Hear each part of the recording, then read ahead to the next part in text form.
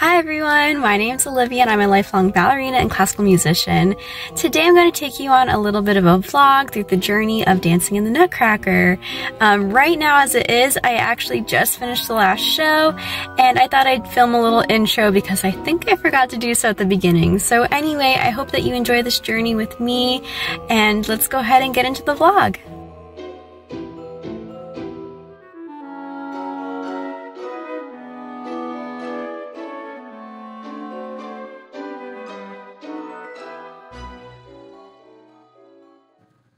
Hello and welcome to this Nutcracker vlog. So I already went ahead and auditioned for this company's Nutcracker, but I have a bit of a situation on my hand. I've been using the same model of pointe shoes for about 15 years, but unfortunately it was discontinued.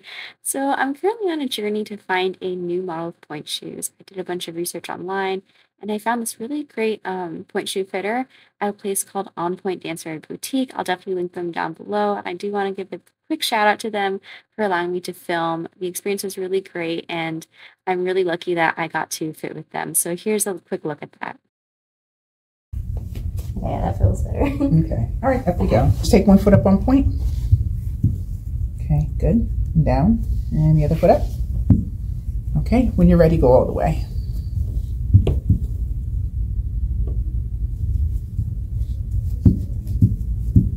Oh, they're magic. Magic shoes.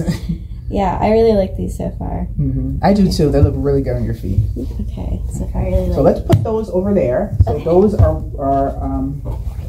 a contender. All right, second position. So this shoe right here is the Bloch Eurostretch, and the one that I tried on previously was Nikolay Dream Pointe. I went ahead and tried to compare them because I was torn between the two shoes, but again, I'm really thankful to the pointe shoe fitter's patience with me because we tried on a lot of shoes. I mean, a lot. Perhaps you can guess which one I went with in the end. Again, I was torn between the Nikolay and the Bloch. Go ahead and guess in the comments below. Yay! Oh my gosh, I can't believe it. I found not one shoe, but two shoes that I really like. So a big thank you to En Pointe Dancewear. I'm so glad that I was able to find shoes that I like. And, you know, like the pointe shoe fitter said, it's good to have at least two different types of shoes that you like, just in case if, you know, your go-to is on back order or is out of stock or something like that. So that was definitely way more successful of a trip than I thought it would be, which is a great outcome. It's currently the last day of November and I just got home from practice and there are a few corrections that I wanted to work on, so I'm actually going to lace up my pointe shoes once again and start practicing. They also told me earlier this week that they are going to add me to the party scene. It sounds like some of the girls at the end of the party scene, they have to actually do a quick change to be in one of the other performances for Act 2. So the ballet director asked some of the girls, which included me, if we were able to join the party scene. And the last time I was in party scene, I was in like high school, so I'm really excited to be in it again. I truly thought that I was never going to have the opportunity to do that, so that's just really exciting to me, and definitely not on my 2023 bingo list, but it was a good surprise. So anyway, I thought I'd just kind of take a second to show you kind of some things in my ballet bag that I'm going to be using for this quick little rehearsal I'm going to do at home. Obviously my pointe shoes. Sorry, I didn't mean to show you the bottom of them. They're kind of dirty. But yeah, my pointe shoes. These are amazing. These like hexagels. This is more of like a generic brand, but I believe Gaynor Minden and then a few other brands also make their own version of these. They're really great, and also not just for pointe, because I know a lot of my viewers on here are beginners. If you are someone who likes to wear high heels and you tend to get blisters, these are amazing for blisters, either preventing them or helping to soothe them once you have them. And then I have my my Pointe Comfort. What are these called? Sorry, my brain's a little tired from practice earlier today and work and everything, but anyway, yeah, so my toe pads from Eurotard Dancewear. I love these. These are the strongest, or I guess maximum level of protection, which I need for sure for my toes, but everyone's different. And then I have my little tape that I'm going to use to kind of tape around my hexagels to help prevent any injuries. And then here's just a quick clip from practice of me practicing apart from the marzipan dance. Okay, so I finished up that little practice. I'm trying to do enough where I can really work on getting the choreography down, but also I don't want to do too much where I wear myself out, so there's like a happy medium to it. At least for me, that's how I like to practice on my own. So I just finished getting ready for class today and I'm a little bit more dolled up than usual. The reason being that we're taking our Nutcracker pictures today that will be featured in the program booklet. So when the guests come to the show, they'll be able to flip through the pages and see the different company dancers in the program. So I'm really excited, and I haven't worn like flowers in my hair in a really long time, so I just picked those up the other day from the studio. I have my performance earrings on and lashes and everything done, so let's go ahead and get to the studio. So hopefully you're enjoying this fun behind the scenes look at, picture day. And then also we got to try on costumes. So here's a quick preview of my costume for Snow. I really loved it. It was gorgeous. I went ahead and took home my bodice, so this top part for the Snow, as well as the skirt. Reason being that the skirt actually needs to be sewn onto the bodice, and I'm going to go ahead and do that myself.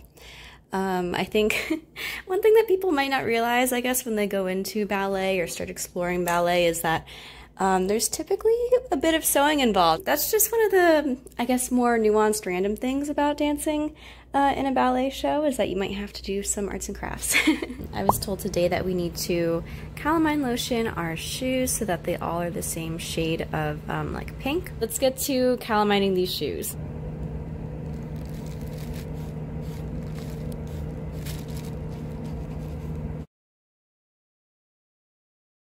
Hey everyone, so I just arrived to the theater. I'm super excited to go set up, touch up my makeup a little bit, and basically get ready for the show. So today's show is our educational show for local schools, and then we have a day off tomorrow, which, I mean, we have rehearsal, but it's not at the theater. And then after that, on Saturday, we have 2 shows. So we have a morning show and then an evening show. The evening show is where I have the most parts, so I'm really excited for that because I'll be in the party scene as like a big sister. I'll be in Snow as a snowflake, and then after that, I'll be in Marzipan, and then in Waltz of the Flowers. So it's gonna be a lot of dancing for me on that Saturday evening show, but I'm definitely looking forward to that one the most because I'll be the most on stage, and I have all my friends and family coming to that show as well. But I'm really excited to perform for the kids. I think it's a great program that the company I dance with, that they do, that we can help promote ballet performances to the general public, especially since that aligns really well with my mission here on YouTube. So anyway, yeah, let's go ahead and pack up and get to the dressing rooms. Okay, I'm coming up to the theater. They have a bunch of decorations set up, which is really nice to see. Thankfully, I got settled into the dressing room all right, made sure that all of my costumes were in order, and then finally finished sewing my Snow costume, and then got to touch up my makeup a little bit. Now, at the school show, I had the least amount of roles, so I was lucky to be able to go backstage and be able to watch a lot of the show with a friend of mine, and I'll put some clips in from that here for you to see.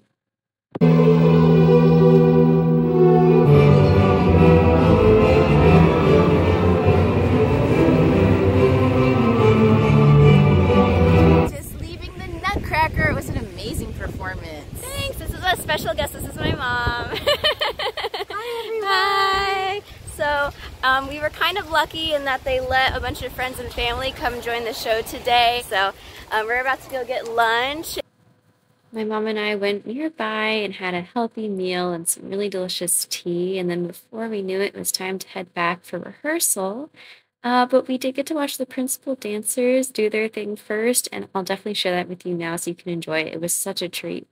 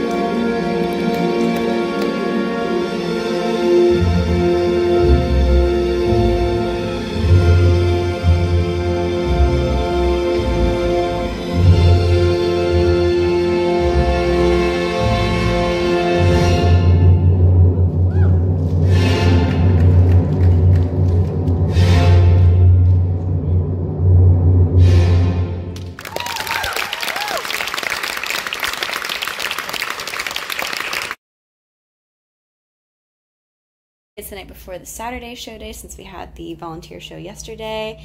I just put a fresh coat of calamine lotion on my pointe shoes since they got a little bit dirty at practice. I have a sign reminding myself of things that I need to bring with me tomorrow in my bags, hence the shoes up there. And then I packed everything else in here, including my little Secret Santa present, since the other dancers and I will be doing a Secret Santa gift exchange between the morning show and the evening show. And then a bunch of other things in here. It's definitely time for me to go get some rest, so I'm going to go sleep and then wake up, and I'll take you all on this journey with me to the theater in the morning. So yeah, let's get to that.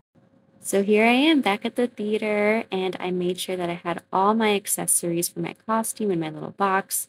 So these are the little decorative sleeves for the Waltz of the Flowers costume, as well as the hairpin for Waltz of the Flowers. And then the same thing for Snow, the little sleeves, as well as the crown. And then from there, got ready to go on stage. Okay, so I just found out that I need a coat.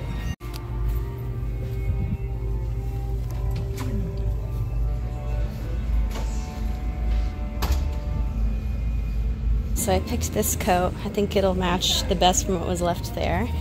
For this show, I had 3 different roles, so I'll kind of show you getting ready and then an actual clip from the on-stage performance. So let's get into that now.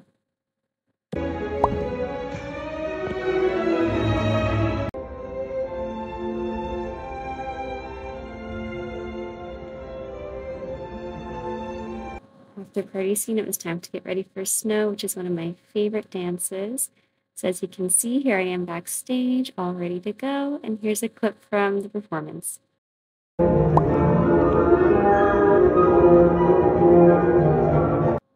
then it was time for Waltz of the Flowers.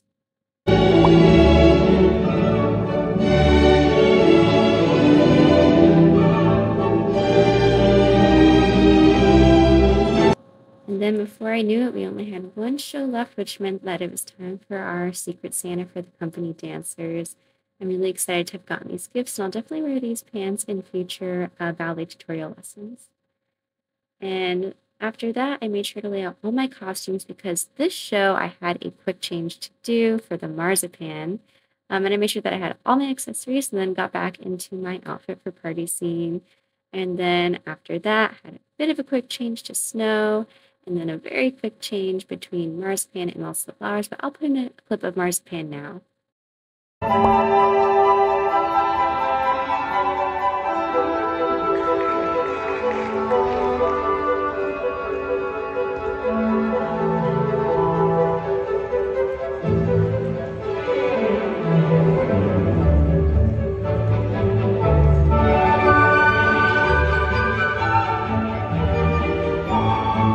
And then it was time to perform Waltz of the Flowers one last time. So we just finished Waltz of the Flowers in this final show. It went really well. I'm really tired. Right now it's the Sugar Plum and the Cavalier dancing, and then after we'll have the Coda, and then that will be the end of the Nutcracker season.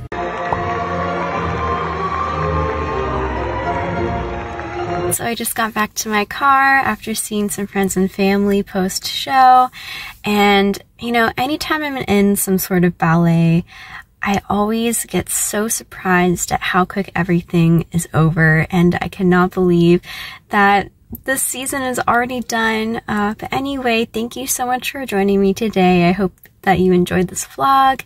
For those of you who don't know, I typically post videos on here about beginner ballet, and I have a full free course that you can check out the playlist above on how to dance ballet from a complete beginner level. You don't need to know anything about dance. You can go ahead and start from lesson 1. And for my returning students, I also hope that you enjoyed this vlog. Thank you so much, everyone, for being here today, and I hope that you have a lovely holiday season. I'll catch you later. Bye!